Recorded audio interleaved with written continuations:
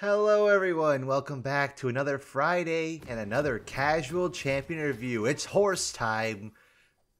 Taking a look at the big horse, the big hecking guy, Hecarim. I hope we don't get demonetized in the first few seconds of the video for just saying heck. I don't know, YouTube's been kind of weird with the whole swearing policy lately. I don't really know what's going on. So yeah, we're playing the horseman today. I've never noticed how scrunkly his tail looks. Is that because the visual effects update? I don't remember it looking that spindly and pathetic. You know what isn't spindly and pathetic though? Fan art section. I don't know how any of you fellas even came up with ideas for fan art section for Hecarim. It's kind of a weird character to make one a centaur at that, which we'll get into his whole centaurness in the video, but thank you fellas for the people doing the fan art section. It's wonderful. Christmas coming up soon. I don't think there will be a casual champion review before Christmas, so for the people who are watching, a Merry Christmas. Thank you, fellas. You're awesome. So I'm playing Hecarim in the jungle. I was considering playing him in the mid lane or the top lane, kind of an off-meta build, but I have tried that a few times before, and it does not go well, and I'd rather, you know, focus on talking about the champion rather than focus on not dying to my lane opponent because they don't care that I'm playing something funny and off-meta. So Hecarim's kind of weird where he didn't have a lot of lore initially, but post-Ruination, he's actually a pretty central character to Viego's conflict, to Kalista, to Isolde. Like, as far as Shadow Isles characters go, certainly above where Yorick or Karthus stand nowadays. He's very important. So back before the Ruination, Hecarim was a lieutenant in the Iron Order of Camivore. It was a big military branch of Camivore that rode on horseback. And the commander saw in him a bright and fierce warrior, a potential successor to become commander one day. But over time, he kind of learned that Hecarim, while very good in battle, also kind of had a bloodlust for violence. And the commander deemed him too dangerous to become the commander one day and told him straight to Hecarim's face. And Hecarim was not too happy about that. So during the next battle they went out to, they were surrounded by enemies all over the place. And the commander is there about to die, and Hecarim's there. He could have saved him, but instead of doing so, leaves the commander alone to die on the battlefield. And none of the other Iron Order soldiers know that Hecarim did this. They just assume that the commander died in battle, and they pledge their allegiance to him. I skip forward a little bit. When Isolde is poisoned, Viego lashes out, wishing to end all would-be people that are suspicious of killing the queen or attempting to kill the queen. So he orders Hecarim to go out and find these people and kill them viciously. But Hecarim does not really care. He kind of kills indiscriminately because he hungers for war and to kill whoever he can whenever he can. See, I know this isn't too good right now for you, Cassante, but trust me, you're gonna get one item and you're gonna kill everybody. Not only did Hecarim kill indiscriminately, but he stoked Viego's fear and paranoia even after the queen had actually perished. He turned Viego's grief and sadness into rage, and proposing the idea to lash out not just at the people of Camivore, but the people of distant lands. Mostly just for Hecarim's own desires to kill people. He really likes killing people. But Kalista, on her quest to search for a cure for the queen, came back with knowledge of the Blessed Isles, but was too late, and Viego considered her a prisoner. The Hecarim visits Kalista's cell and tries to persuade her to give him the directions to the Blessed Isles, and she only knows the way to get there because he wants all the valuable loot there and to kill everybody there because, again, he really likes killing people. She's eventually convinced, then Hecarim, Kalista, and Viego all go to the Blessed Isles together, but upon their shores, the masters of the Blessed Isles are greeted and they say, "No, we're not helping you bring your dead wife back to life." And Viego lashes out at hatred and says, kill them all right now." And Kalista says, "No, I don't want to. I'm a good guy now." And then Hecarim, with a big-ass smile on his face, gladly stabs her in the back, literally, not just figuratively. And then Hecarim goes on a rampage throughout the rest of the city, killing anyone and anyone he can. And all the while, Viego is taking his soul down to the Blessed Isles, holy waters, or magic, whatever, the special waters, to try and bring her back to life. And the Ruination happens, but he's so distracted with killing all the people. Again, he really, really likes killing people. He's so distracted that he doesn't even notice the Ruination until it's too late. And upon trying to escape, he is enveloped along with the rest of his Iron Order, and he is fused to the body of his horse in this horrible amalgamation of the two, this twisted abomination of you know, thing of what he used to be. He now has the power of a horse because he's fused to his horse. I don't know what happened to the consciousness of his horse, I assume it died, but now he's bound to the Shadow Isles, unable to kill people, which is his favorite thing. And he's only able to get out and escape into the wider world of Runeterra during moments like the Harrowing, so he can ride into Bilgewater and kill people there, or during moments like the Ruination, where he went to Demacia. In fact, I'm pretty sure after the Ruination, Hecarim is still stranded in Demacia. I don't think he ever managed to come back to the Shadow Isles, so there's just a whole barrage of ghost horses out there somewhere, along with the dragons and demons and mages and mage seekers. And Demacia has a lot of problems right now. And that's where his lore kind of ends, though he was in the Ruination novel. You know, it was supposed to explore the origins of these characters, and it posed Hecarim not as much as the psycho murder man that he's kind of been one note degraded to over the past little while, but they made him a bit more of a tactical strategist, that he wanted to usurp the throne himself. I guess that makes sense, but I don't know. His current motivation does really match the kind of character he is, because as a character, he's just a goofy villain. I don't know how else to describe him, really, other than he likes to kill things. Like, that's his primary motivation. Does that make for a good character? In the right context, it can. I think for a character like Viego, just being this goofy character would not make any sense, or Renata's kind of lighthearted. That's her personality. Hecarim just likes to kill things. I would never really see Hecarim as an antagonist, like a main antagonist. He would be some kind of sub-boss or obstacle you encounter along the way in a game or a TV show, primarily because he just looks like a He-Man villain.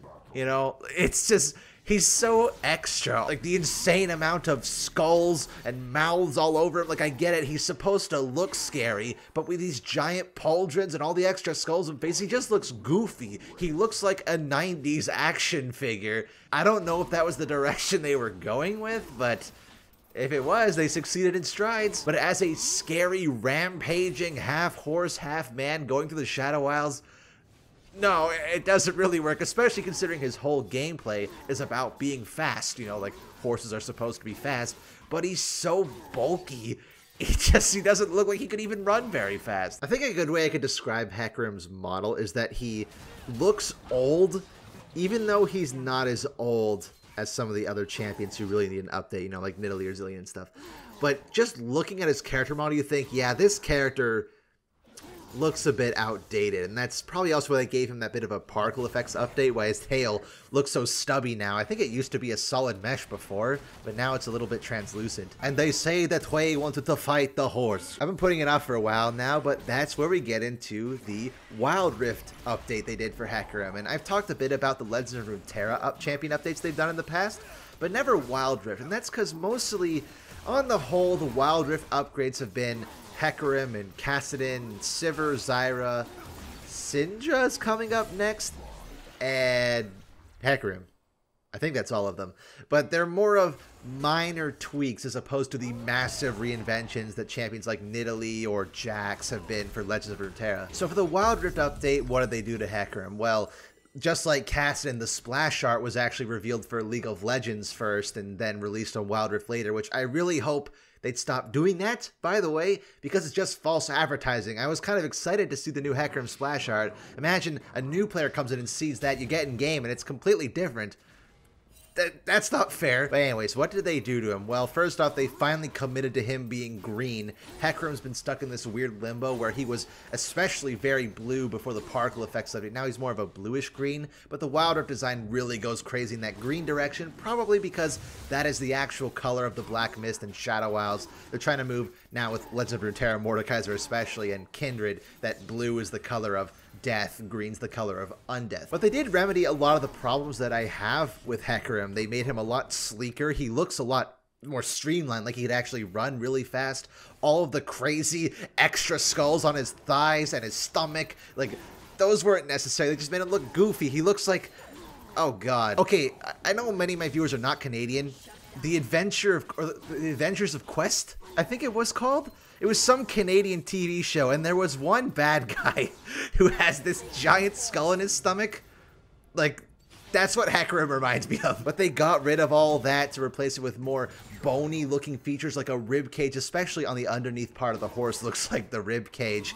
Also the segmented hoofs, the glaive looks a lot more spectral like. He still has kind of that goofy grin that base Hecarim has, but it doesn't look so dopey.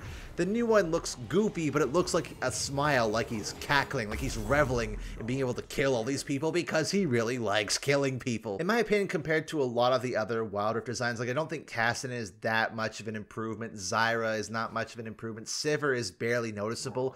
Hecarim feels very noticeable and like a pretty substantial improvement, though I don't think it makes Hecarim a truly great character. I think ideally for Hecarim, you would want him to be an actual twisted abomination between human and man. Because getting from his design, you don't really get that. There's a lot of the Shadow Isles creatures just look like slightly more exaggerated versions of normal fantasy things, like the Crocolith is just a big crocodile, or the living parchments.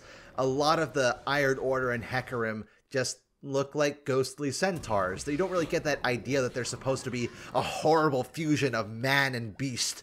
Ideally, I think it would have been awesome if the horse skull is still a part of him. Like, he already has this giant, stupid skull face in the middle of his chest.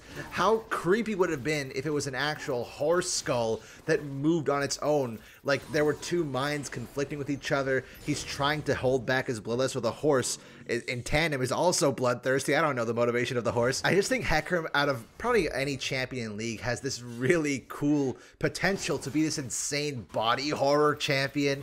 And obviously Riot is never going to do that because they did a little redesign for him already, but also because Riot has definitely moved away from champions intentionally designed to be unappealing, you know? Old Urgot, old Swain, old Scion, they were all intentionally ugly. With every rework that comes out and every new champion, no character is designed to look ugly or creepy on purpose. So it would never happen for Hecarim, even though I think it would be really cool. It does end. You're correct, Casanto. As for gameplay, I don't know how to feel about Hecarim because he feels like out of any other champion in the game, he fluctuates in power level constantly. Like, for one patch, suddenly he's the best jungler in the entire game, and the very next, nobody plays him. Not to mention, for some reason, every time he does come back into favor, his build is completely different. Like right now, I'm maxing Q. For a while there, it was maxing W. Before that, it was maxing E, and then it was maxing Q, and then maxing E, and then maxing Q. Like, he cycles back and forth so constantly. Like, if you take if you take a break from playing Hecarim, oh, you probably won't know what to do the next time you play him. That isn't to say he doesn't have a really funny gimmick. I wish I could have gone at this game, but fortunately there's like 3 tanks on this team, so I can't really. But lethality Hecarim is definitely the funniest way for me that I've seen him be played. Like the E max speed charging, because he does have a very cool mechanic that I wish they would incorporate onto more characters, which is the increasing your AD or your damage based on how fast you're going. And Warwick does that kind of, where his ult range increases depending on how fast he's going. But look at that. From home guards, I gained like 100 AD. That's so funny. It encourages you to do full movement speed builds just to see how high of an AD you can get for building a stat that normally doesn't really give anything other than map traversal. So I'm always sad when that version of Hecarim falls out of favor, because Assassin Hecarim is definitely, it's cheesy and stupid, and he dies in one hit, but it is very fun. They've definitely tried to orient him more towards the Bruiser playstyle, which thematically, I guess, makes more sense for like a rampaging horse, but he's supposed to be fast. I like fast Hecarim, okay? Activating Ghost. Activating Speed move. See, like normally that would do a ton of damage, but now I'm just relegated to just spamming this Q button over and over. No hard feelings, Thresh. I know, you know, we didn't even really meet each other during the Ruination, or I should say when you destroyed Camivore, but no, you're dead now. So there's an interesting thing. I know I talked about Wild Rift a lot so far in this video, but Wild Rift did introduce a pretty interesting mechanic that they do a lot of the times when they introduce new champions to Wild Rift, like Karma and Cassian and stuff. Hecarim has a chargeable Q, so you can hold the button and then do a big slash that does more damage in a wider area. It seems like such a minor thing, but I think it would add a lot of skill expression and fun to Hecarim, because right now, it's like Skarner. You just mash this Q button over and over and over again as your primary damage source. It gets very repetitive very quickly. As for skins, Hecarim has weirdly enough, I think some of the absolute worst skins in the entire game and some of the best. Like, he's got his really old ones like Blood Knight. That one's horrible. Reaper Hecarim is just a bootleg version of Pumpkinhead, which I think Pumpkinhead is fantastic. Elderwood, very cool. Arcade Hecarim, of course, Arcade Hecarim is amazing. I have a bit of a soft spot for Lancer Zero in a weird sort of way. It's not a very good skin. I just like it aesthetically. The new Winterblessed skin's kind of cool, but with that Winterblessed skin and with a lot of his skins in general, for some reason, Riot has this obsession with turning his glaive into a scythe in almost all of his skins now. You know, like Winter Blessed or High Noon or Reaper or Pumpkinhead, they all turn his glaive into a scythe, which I guess back when we didn't have Kayn, sure, it was a unique weapon that wasn't in the game, but as far as I know, we don't have another character with a weapon like Hecarim in League, so it seems weird they keep replacing it. There's also the fact that in the skins, for some reason, you know how I mentioned over and over and over again how much this guy loves to kill people? He's very clearly a bad person, yet for some reason in more skins than not, he's a good guy. Like Arcade Hecarim, you would think he'd be a battle boss. No, he's one of the good guys. Winterblessed, he's a good guy. Cosmic, he's a good guy. Arcana, he's a good guy. Lancer Zero, he's a good guy. He's a good guy in pretty much every new skin he's gotten. All his old skins are the one where they made him a villain. And I'm not opposed to making a villainous character have a good guy skin or vice versa. It just seems kind of weird that for a character so deplorably evil, he is, a good guy in almost all his skins. I was thinking I was going to have to record a second game for this video because it looked like the enemy was so far behind we were going to have to, they were going to have to surrender, but looks like they're actually picking back up. I don't know how much longer this game's going to go on for, because really, I don't have a lot else to say about Hecarim. I am very happy at least he's expanded tremendously beyond what he used to be. He still is, motivation-wise, just a guy who murders because he likes to murder. Ruination Novel helped flesh that out a little bit more so that he's trying to take over the throne, or did want to at one point at least. But other than that, as far as the Hecarim we got now, he is just a big, goofy-looking horseman, He-Man villain running around the Rift at supersonic speeds, killing people because he likes killing people. It's not offensively bad, I don't think. It just feels kind of undercooked. Again, I think the Wild Rift version helped improve that a pretty good amount. I think the Wild Rift version is actually a significant upgrade. Just not what I think the direction you could take for Hecarim to make him truly amazing. I really want that kind of body horror, a disastrous, abomination-looking Hecarim. But yeah, I think that about closes out my thoughts on the champion. I don't know how much longer this game's going to go on for, but I guess we'll see. Holy f***, I was not expecting it to go on for that long. I am so done with this character. I played him too much. This has not been fun. Hecarim to so many tanks is misery. At least we can be free, although next week is not going to be much more fun because I have to play the Dongus, and that is by definition not fun. So thank you for watching this week's Casual Champion Review, fellas. Have yourselves a Merry Christmas, Happy Holidays, and I'll see you next time, alright?